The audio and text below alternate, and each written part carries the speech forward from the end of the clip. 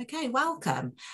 International Women's Day, March the 8th, is a global day celebrating the social, economic, cultural and political achievements of women. And the day also marks a call to action for accelerating women's equality.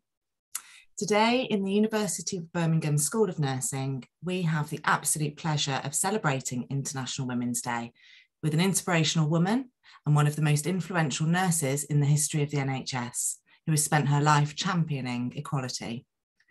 Professor Dame Elizabeth Anionwu had a disrupted childhood, born here in Birmingham to two university students in the 1940s, and started her journey being raised by nuns in a Catholic children's home. She overcome the stigma and the racism of the time, having the dual heritage of an Irish mum and a Nigerian father, to become a trailblazing nurse whose career has been spent advancing nursing science and tackling inequality.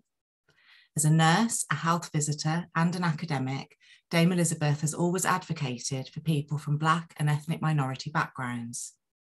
She was a pioneer in the care of those with sickle cell disease and thalassemia, inherited conditions which affect patients from these backgrounds, becoming the first clinical nurse specialist for sickle cell and thalassemia, and helping the establishment of the first nurse-led service to meet these patients' needs in 1979. Elizabeth has written and published extensively in this area, gaining a PhD in 1988, and later leading on the development of the RCN accredited framework for nurses caring for people with sickle cell and thalassemia. Elizabeth has also successfully campaigned for the Mary Seacole statue appeal, a campaign to have a statue of the Jamaican nurse Mary Seacole erected at St Thomas's Hospital in London. This was the first named memorial statue of a Black woman in the UK, and she was also immortalised in her book, A Short History of Mary Seacole. Elizabeth has been extensively recognised and honoured for her services to nursing, including being presented with a damehood in the 2017 Queen's New Year's Honours List, is a Fellow of the Queen's Nursing Institute, has been awarded a CBE for services to nursing, as well as a fellowship of the Royal College of Nursing for the work around the development of nurse-led sickle cell and thalassemia services and education and leadership in transcultural nursing. In 2018, as part of the 70th anniversary National Health Service celebrations, Elizabeth was included in the list of the 70 most influential nurses and midwives in the history of the NHS. Elizabeth, who I do not mind confessing is a personal hero of mine, welcome and thank you so much for joining us. How are you today? I'm fine, Lorna. How are you? I'm good, thank you. I'm really, really excited and really honoured to be here having this conversation with you. Well, I'm delighted to have been invited. Thank you very much indeed. Oh, thank you. I've got a few questions for you today. I've got some that have been sent from our students as well, who are really excited about sharing this interview on International Women's Day. So I will make a start and I'll let you know which of the questions are from our students. So the theme of this year's International Women's Day is Break the Bias. And something that really struck me in your memoir, Dreams from My Mother, is that you're from a line of inspiring women who were not afraid to break the bias. So for example, your mother, Mary Furlong, was a first-generation university student. And I just wondered if you could tell me a little bit about her. Yes, thank you very much. She's now deceased, but as you said, she was actually born in Liverpool, and then the family moved to Stafford, so in the Midlands. But her grandparents, so my great-grandparents, were the immigrants from Ireland in the 1870s, from County Wexford, for any Irish students maybe, or people who know about Ireland. So she was extremely bright, and as mentioned, she was the first person to go to university in her family, and to a very prestigious university, Cambridge University, to study classics. She had a huge love, it seemed, for Greek mythology and hence the classics. And she was doing extremely well. She won a prize in her first year and she won a prize in the second year. And then she became pregnant with me. I don't know whether you'd like me to stop there and ask another question to take it forward, or is that enough about my mother for the moment? So your mother's story I find a very, very fascinating and inspiring story, and the links between you. And yes, and so when she got pregnant with you, that did spell, unfortunately for her, the end of her studies, didn't it? Well, interestingly enough, she could have gone back to university. We have to remember, we're talking about 1947, so just after the Second World War. So you have to remember attitudes towards single parents in those days, and also the fact that she came from a very religious family, Catholic family. And so whenever you're looking at how a family deals with something, you have to take in all those background features. So the university wasn't told that she was pregnant. I mean, there was so much shame and stigma about a single person being pregnant, a single woman being pregnant at that time. So the university were told that my mother had had a nervous breakdown and was in Ireland recuperating, which wasn't the case at all, but that was the excuse they gave to explain why my mother couldn't carry on her university studies at that point. But the plan was that once I was born, my mother would actually go back and complete her degree. But this is where a characteristic of my mother came out, her determination and obstinacy, in fact, to say, no, she always wanted to make a home for me. And that is the most crucial reason, I believe, that I have done well in life, that I never, ever, ever had any sense of rejection from my mother, even though I ended up staying in a children's home for 9 years. But my mother was a constant visitor, and it was made clear as I sort of gradually got a little bit older, you know, probably maybe 7, 8, 9, that I wasn't going to stay in the children's home forever, that my mom wanted to prepare a home for me. It took longer than she thought, but there was always that link with my mother. I never had any sense of long-term separation from her at all.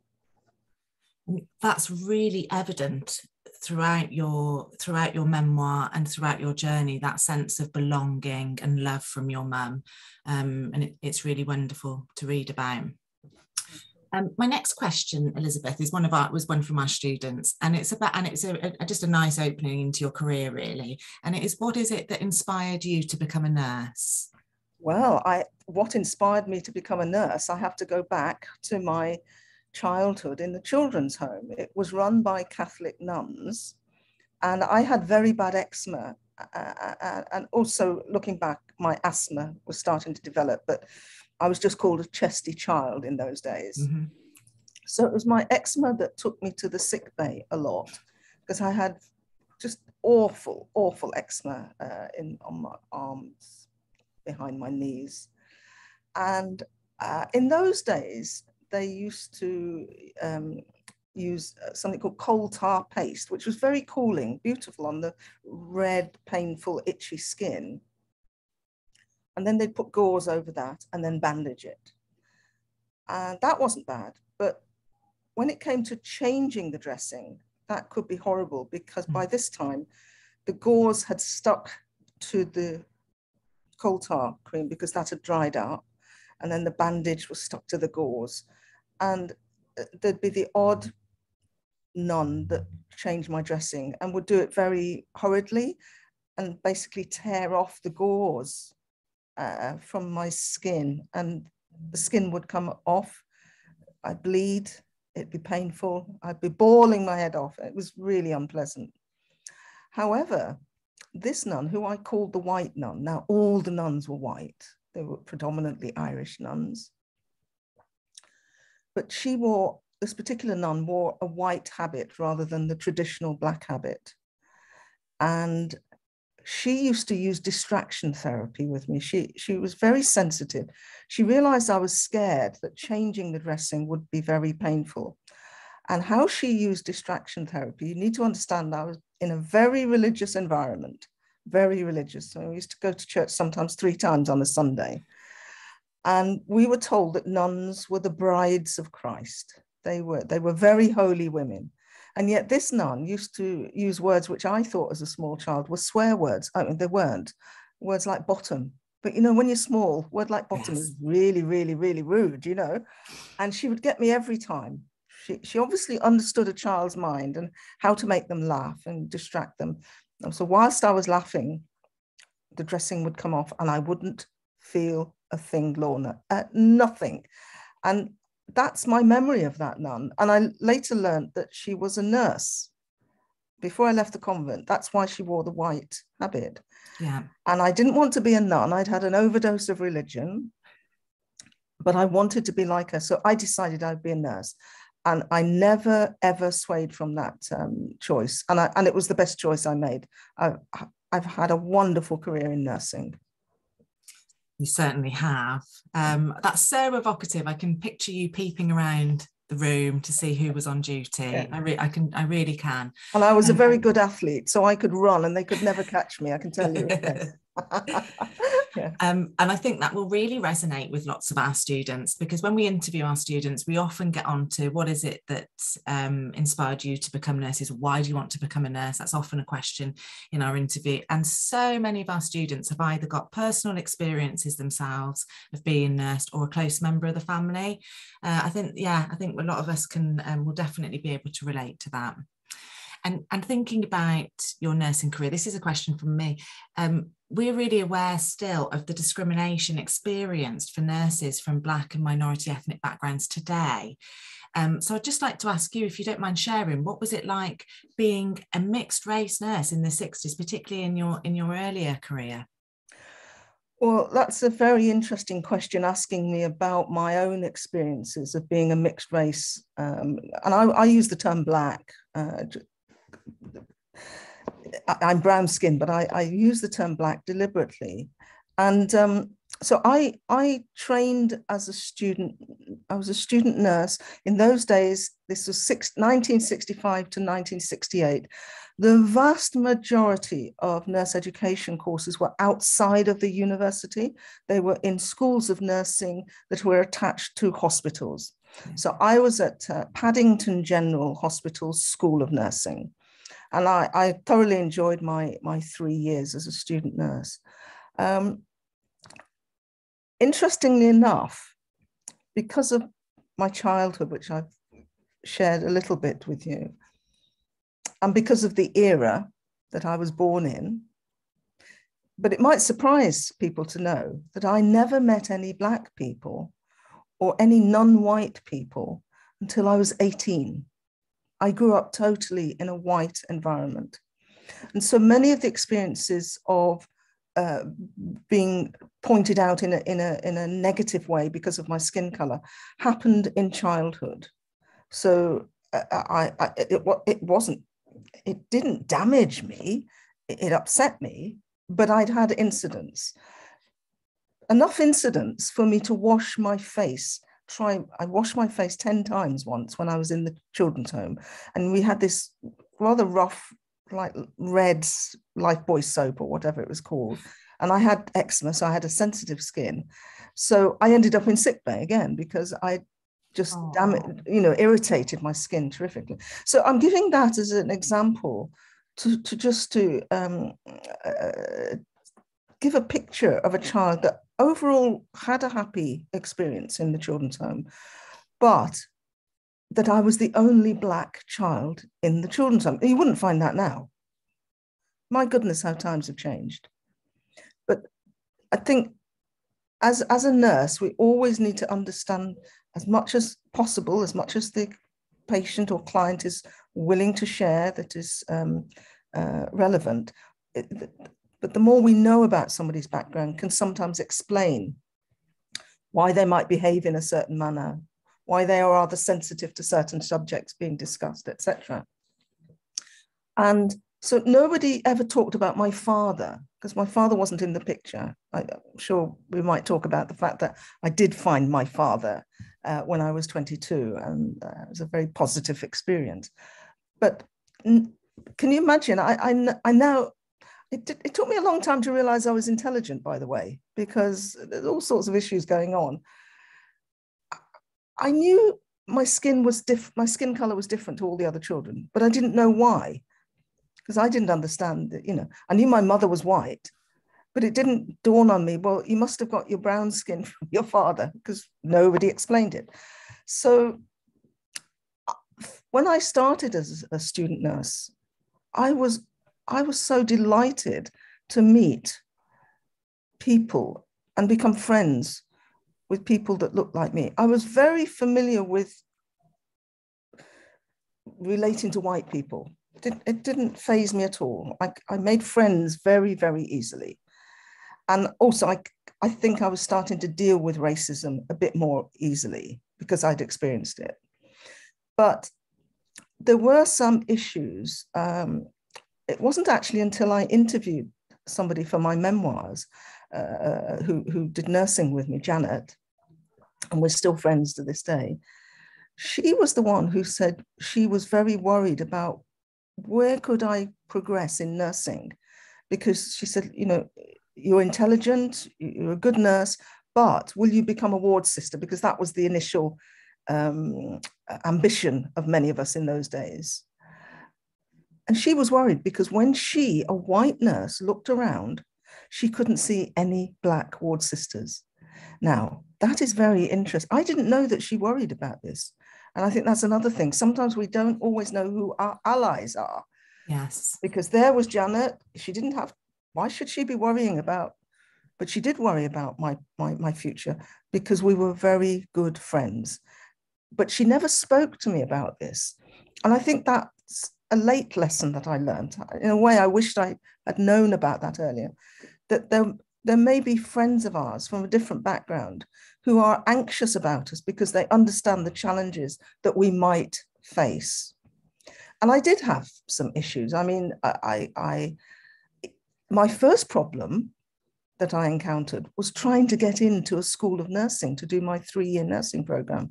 Now, that sounds unbelievable today, but I filled in the application forms for 3 London teaching hospitals. Remember, I'm now back, I'm in the Midlands, sending this 16 plus. And I had 7 O-levels and they were good grades. And so I knew I had the academic qualifications to apply. The other things that they asked for was the name of my father. And that's when I didn't know the name of my father. I left that blank. And they asked the occupation of my father. I left that blank. And they asked for a photograph of me, of course. None of those teaching hospitals replied. But let's go back to allies. I was now working as a school nurse assistant in Wolverhampton. And there was a school medical officer who saw something in me. Now, you have to remember, I was 16, 17. A school medical officer was like a god, and he was male, and I had much interaction with men because of my upbringing as well. Yes. And here was somebody who saw something in me. And he kept asking me, Elizabeth, have you heard from those hospitals? No. And one day I saw him get quite angry. I saw from his face, and I was a bit anxious. He immediately saw that I was worried. He said, no, it's nothing to do with you. I'm annoyed at those hospitals because you'd make a very good nurse. I don't know what's going on with them. And he gave me the name of Paddington General Hospital. And I think he gave me a reference. I can't remember now, it's so long ago. But he channeled me to another hospital who replied, and I got into that hospital. So look at that. That was my first barrier, which again, I didn't think of race. So I was very naive. I had a very sheltered upbringing. Later on, I realized there was this thing called racism. It didn't dominate all of my life, and I wouldn't allow it to once I became confident enough. But the next hurdle I got, and I'll just give you this as the last example. It's not the last example, but it was when I was a student health visitor. I always wanted to work in the community. I loved visiting families in their home, particularly mothers and the children. And I got onto this course. I did well in my theoretical side. And then we had our placement. We had, I think it was like a 2-month or 3-month placement in the community with obviously qualified health visitors who we accompanied on their visits. And that was going well. But I was always asking questions. And I noticed that the health visitors, when they visited certain families, or I didn't know which families, but we'd sit in their car or in the clinic and they'd show me how they filled out their form of the families they visited. And there was one box they would tick with certain families, and that was called the New Commonwealth box, ticked. So one day I asked the health visitor, what is new? What is, oh no, it was called section 60 something box. So I said, what's this box for?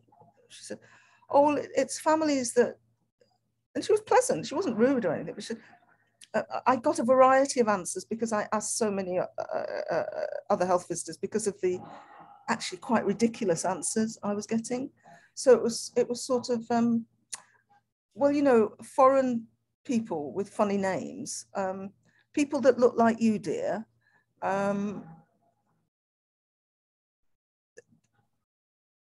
Yeah, it was just, and I'm thinking, well, hold on. Each health visitor is giving different answers to the type of families. So this doesn't make sense.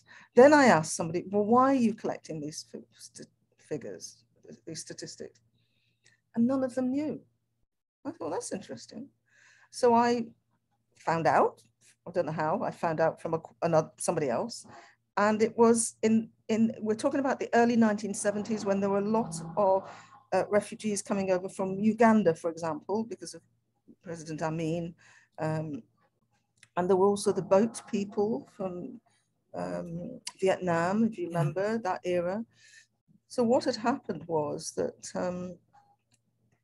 the Section 63 was to enable monies to be given to the local authority to assist the health visiting service with families who maybe didn't speak English, who were refugees, all the issues that we know that such families might experience.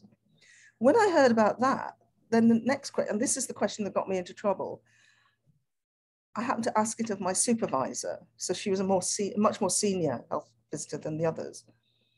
And I said, but if you're getting money for interpreting, why haven't we got any interpreters? Because we've got families from Uganda who speak Gujarati and we can't find it. We're having to do sign language with them, you know. Oh, that was a step too far. She failed me on my practical side, because she said I didn't have the, shouldn't laugh because it wasn't funny at all, but she said I didn't have the right attitude to become a health visitor. Well, what helped me, because I was shocked, I was so depressed, I was crying because I really wanted to be a health visitor, and this was like a bolt out of the blue. You know, you've been doing well in your studies, getting on with everybody, and boom, suddenly you failed. I was by now involved with other people in an organization called Needle, and it was sort of political with a small p, but it was we were all students or newly qualified staff from different parts of the health service. So there were dentists, doctors, nurses, you name it. And as I say, most of the students. And we used to meet every month or so. And I told one of my friends from this group what had happened. Oh, he was so shocked. He said, I happen to know the medical officer of health for your area, and he's an ally. He contacted him, the medical officer of health for Brent in Northwest London, contacted me, a little student, can you imagine? And asked me to come and see him. And I was quaking in my boots, as the expression goes, because I thought I might be in trouble. I wasn't in trouble at all. He said, tell me exactly what's happened, which I did. He said, you did nothing wrong. I'm going to intervene, and you're certainly not going to be failed as a health visitor because you're the type of health visitors that we need. So from absolute desperation, and the lesson I think if I can, I'm old enough in the tooth now to sort of give a few lessons. I don't normally do that. But I think the lesson I learned from that was open up when you face an experience like this, because I actually did get a bit depressed. And initially I was so shocked, I didn't know what to do. Then I got out of that and I phoned a friend who put me in touch with all these people. And I passed my health visiting exam. And I think certain people shall we just say, had a talking to from their superiors about the way I've been treated. So that's the last example I want to give you, because that I will never forget that. It shook me to my core. Yeah.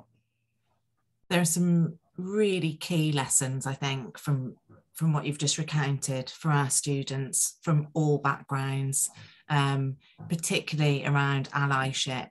And with us, we've got a really diverse group of students, which is just wonderful. And I work in our year one. And one of the topics we explore is inequalities in health, and we talk about the role of socioeconomic conditions. We talk about ethnicity. We talk about sexuality, learning disabilities, and all of the things that might increase disparities for individuals and for us as nurses as well, and for us as practitioners. And one thing I'm always amazed by is the amount of students who have an interest in being an ally. They say, what do I need to do? How can I be an ally? And the interest in students saying, how do I recognise an ally? How do we find them? So I'm really pleased to see that shift and that openness. What you said, Elizabeth, about being open and having these conversations is really, really important. And I don't think we do it enough yet, but I think we are starting some of those conversations. And then the other thing, which I'm just delighted to hear you say and advise our students, is about asking questions in clinical practice. It's so, so important. If you don't understand it, ask, probe. That's the only way to unpick some of these things. And it won't surprise you to know that, you know, there are, it's funny, the story you've just told about the funding available for the new Commonwealth patient groups that you had really has parallels for me to the Windrush Compensation Fund. You know, we know it's there, it's sitting there, but how many people can we see that have actually had tangible benefits from that? And it's still tiny despite the publicity. So these things, you know, happening at the beginning of your career and happening in the middle of mine and at the beginning of our students' careers, they continue. So they still warrant that conversation. Thank you so much for sharing that. So I've got some more student questions here. And this one's about your nurse training as well, actually. It's a student has asked, how did you find your nurse training? What were the highs and lows? And how do you think it compares to the training we received today? Oh, wow. So it's a big question, isn't it? I'll take the first one, and then you may have to remind me about the second one. Sorry, I might go off. No problem. It's a long. So I really did enjoy my 3-year state registered nurse certificate training, as it was called then. I made friends that I've kept for life, which you hear that from a lot of nurses. I've got a group of about, 4 that I'm still in contact with, and that's you know, look, I'm pretty ancient, you can see from my hair. So that's beautiful if you can be part of a friendship circle, because you never know when you need that. And also, that's what life's about, having friends, as far as I'm concerned. It was, I've already mentioned I had a rather sheltered upbringing. Yeah. So it was a bit of a shock, a culture shock, I can tell you, to go from, I ended up working in a rural area before I started my nursing. I was in Wolverhampton, then I went to work in a residential school for children with what do they call it? Delicate conditions, I can't remember, but it was in Shropshire, so that was more rural. So then to come to London at 18, you know, so I think the first thing is adapting. We had to live in the nurses' home for the first year. I know all those things have changed now, I'm sure. But actually that was good for me, because I didn't have any problems about finding accommodation. The rent was already taken out of your call it a salary. It was, you know, pittance, but never mind. But you had your food provided, you know, and there were things that I didn't have to worry about that I see from social media. People, so for example, the food was decent in the hospital, believe it or not. I mean, there was hot food and it was there 24 hours. And I know there's a big campaign now, quite rightly, you know, that the NHS should be providing decent food for their staff throughout the night and during the day. So that wasn't an issue. There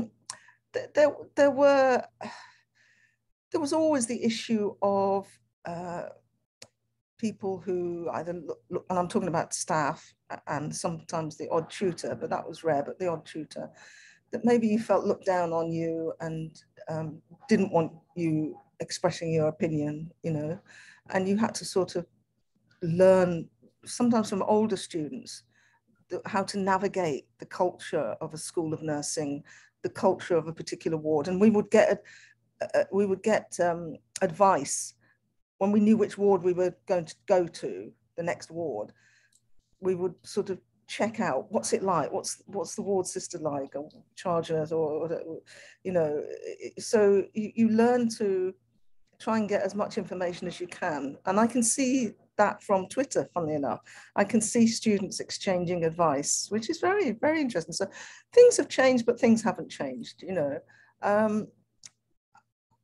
I think why I enjoyed it, my 3 years, is that I am very, very curious. And I gradually wasn't so shy. I was very shy the first year. So shy that I would go into this sluice, as it was called then. I don't think you call it sluice now, but where the bedpans used to be washed. Can you imagine? Because I would feel sick with anxiety to have to meet so many new people. And again, gradually, I learned how to do that and hide my shyness, to be quite honest, and appear to be more confident than I was sometimes. But I think the thing that helped me and has always helped me is what people would call hobbies now. Well, they called it that then, but you know, I loved reading, I loved music. So I think it's to find things that lift you up when you're feeling down, because you do, well, I certainly felt a bit down at times during the 3 years, but not very often, but occasionally.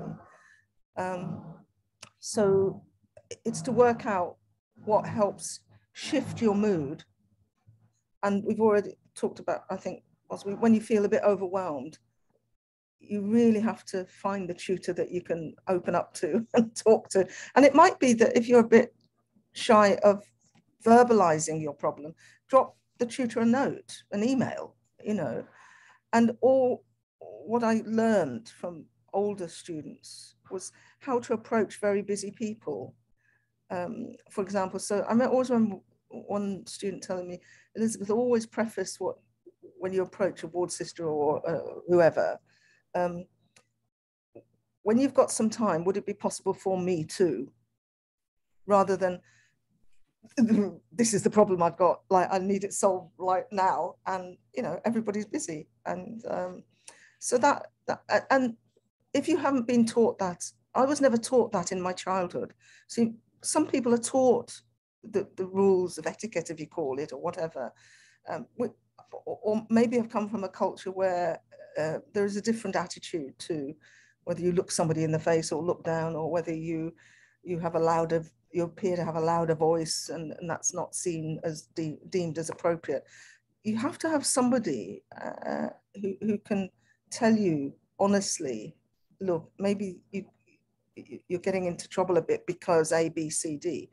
I think also today we'd call those mentors, wouldn't we? They're not allies, they're mentors. The people that you respect. They don't necessarily have to be more senior than you, but often are. But they have more experience than you possibly. And it's to be able to listen without getting upset at what the person is telling you about an issue, because that person is really trying to steer you in the right direction and try to help you. Sometimes it's a bit difficult. I've been on the receiving end of somebody giving me advice, and sometimes it's quite hurtful, but actually you have to just swallow your pride and think, okay, let me think about this, and that person's probably right. Yeah. It's amazing to hear you talk, because in that question, the student was asking around the comparisons between the training when you trained and their experiences now. And everything you have just said, students say to me on a regular basis. Really? And particularly the students who've just come back from their first clinical practice, and we've got some who are on their first clinical practice now. They have questions and worries and concerns about that social anxiety of having to speak to lots of new people and having to come out of the sluice or out of the out of the, you know, the clean room or wherever it might be, and face that fear. But also that navigating is really important, because the NHS and hospitals and wards and community teams and nurses, it is a different culture. And coming in as a student nurse, it's a different culture for all of us. We all have to learn the rules and how to talk and how to conduct ourselves and how to access those really important learning experiences. So I really love that, you know, when you approach somebody, recognize their busyness and those things, those small things really help navigate your way through that culture, and absolutely find, you know, students who are more senior than you that are already finding their path and have got that experience already, who can advise, those mentors, and that responding to feedback as well. I think particularly, you know, our students have their interviews now throughout their clinical practice, and they get feedback, constructive feedback all the way through. And when you might not have received constructive feedback that says, you know, this part you're not doing great and could improve on, that can be really hard. I'm a sensitive soul myself, so I often find, that was a deep criticism, whereas actually it was constructive feedback. And I think that coming away and reflecting is really important. And then the other thing that I hope the students really take away from what you've just said is about those protective factors for your well-being, and they will sit outside of your work. They're the things that lift you, keep you going, music, reading, exercise, whatever it is, more important than ever as the NHS is under increasing pressure. So a wealth of amazing advice there. Thank you for sharing that. And this question, it's a long question, so bear with me, but I will share it because the student has took the time to write it, and I think it demonstrates their underlying worries about how it's been being a student nurse through the pandemic. So it says, Elizabeth, do you think our cohort of nursing who've been disrupted by COVID, but also inspired enough by the NHS frontline to take up the career during a pandemic, will be okay when we finally qualify? With all we've missed out on, are we going to be good enough, competent enough and experienced enough than the students that came before us? So there's quite a lot in there, isn't there? The answer is yes, you will be fantastic, and you will be such a contribution. You'll have made such a contribution to the National Health Service, which I think most of us is very dear to us. And I think one aspect I haven't mentioned that has always helped me is reading. I think I might have mentioned reading, but and I might sound like the nagging tutor now, students, oops-a-daisy, but it's the more you learn about similar experiences in history or elsewhere in the world, the more knowledge you've got, the more confidence you get about what you're trying to do and how to do it. And for me, reading was so important. But now you have the internet, you know, you have YouTube. So I'm a bit tough at times. So people say, well, we have a family history of dyslexia in our family. So I appreciate that books are not necessarily the easiest form of learning tool that people have. But you have so many other, I don't have any patience with that. I accept that. But I said, but there are other formats. There are other formats that you can have. I mean, there's the platforms that you can have, and students know them better than I do. So it's to organize your time, of course, and your sleep pattern and all the things I'm sure you've been told about. But the more you know about your subject, even in the pandemic, one development that's come out of the pandemic is what we're doing now. It's the online resources. They've just exploded, and we wouldn't have had computers at the university. Well, I wasn't at a university, at the hospital, so we only had textbooks, to be quite honest. We didn't even have access to the journals that you have access to these days.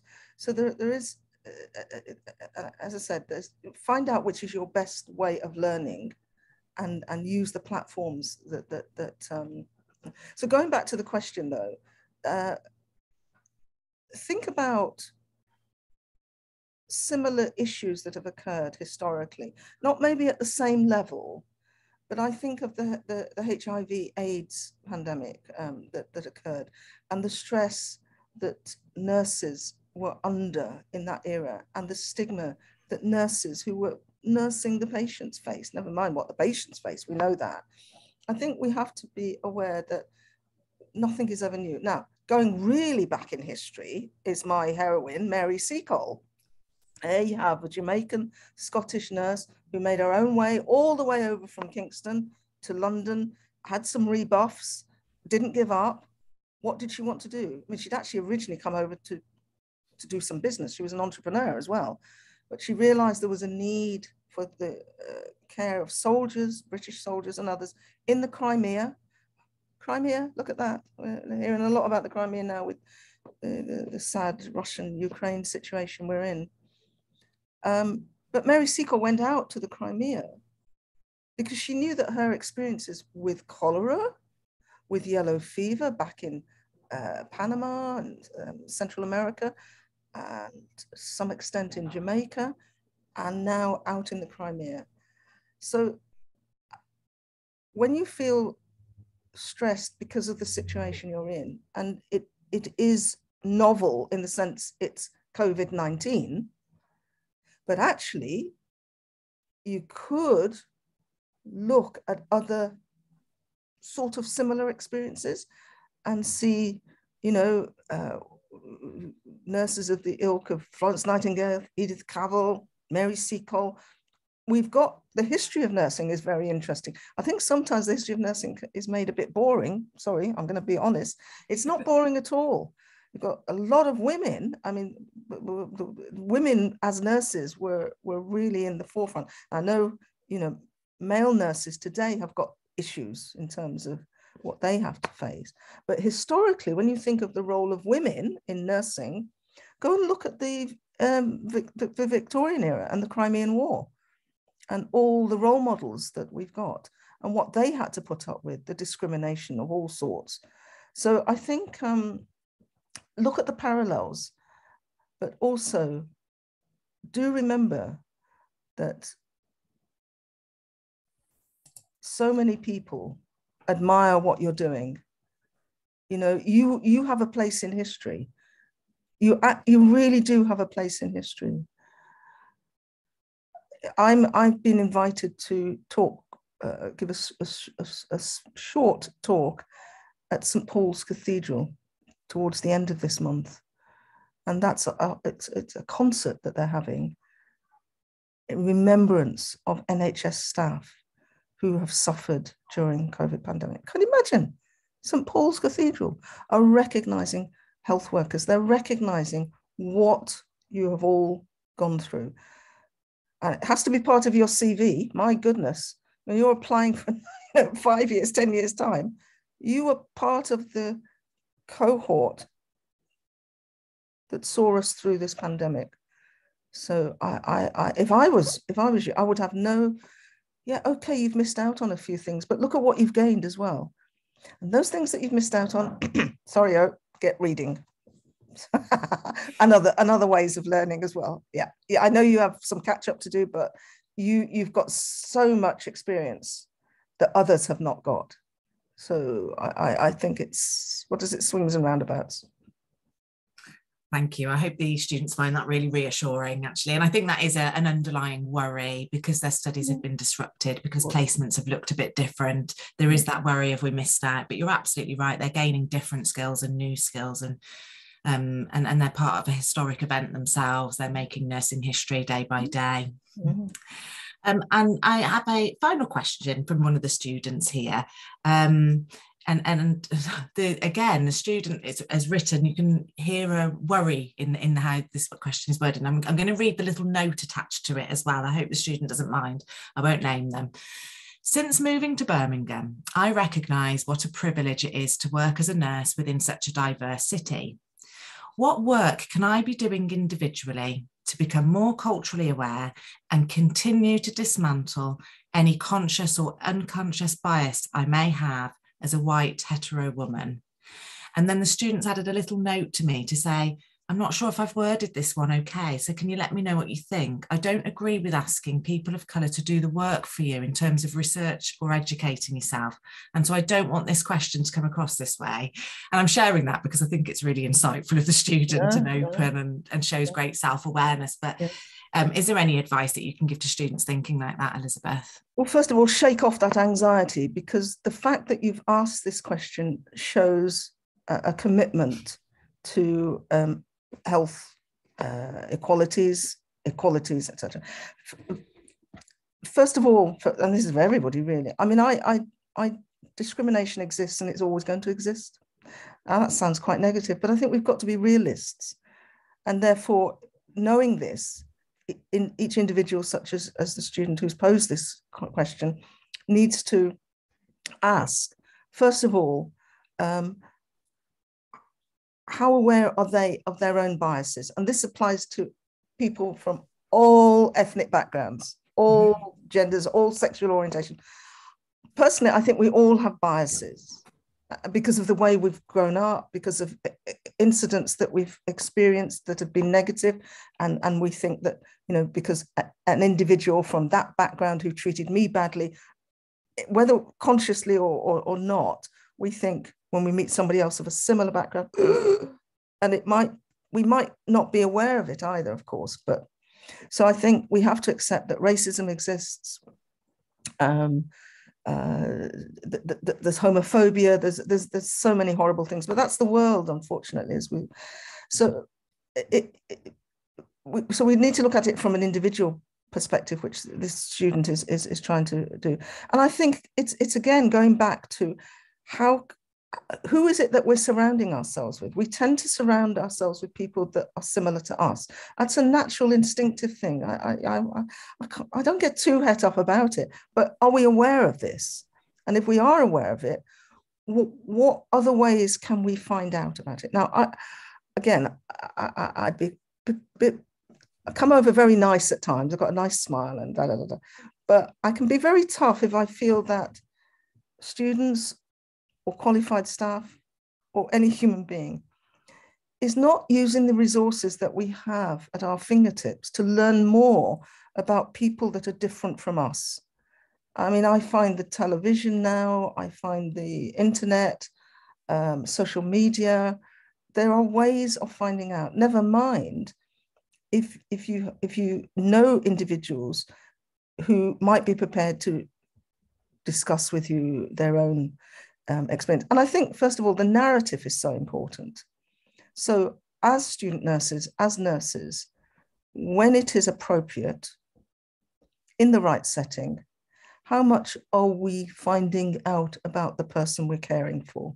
Now, you know, during this program, your own student program, you will be having all sorts of lessons or whatever in terms of communication, the open-ended question, the closed question. So the best way to open up a discussion when it is relevant.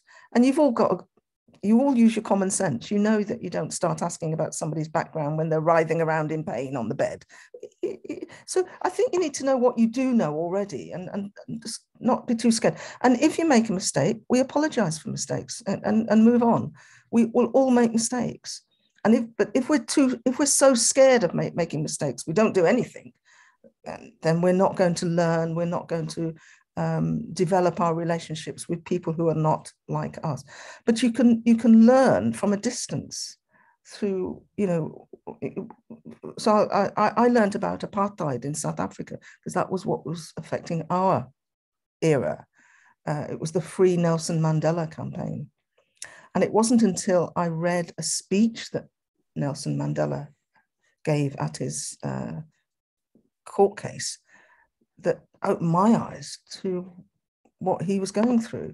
I give that as an example because that then got me interested in reading more about South Africa and trying to understand the history of South Africa. It's quite a complex history.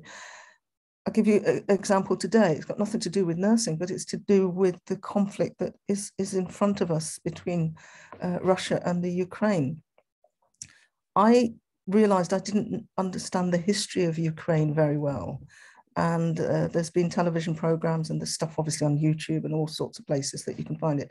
So I think it's having that humility to know, actually, I don't know, I don't really understand what this is all about, but you've got the tools, if you want to quickly find out. You're not going to become an expert, but, you know, for me, I mean, I knew that Ukraine had been part of the Soviet Union. I did know that.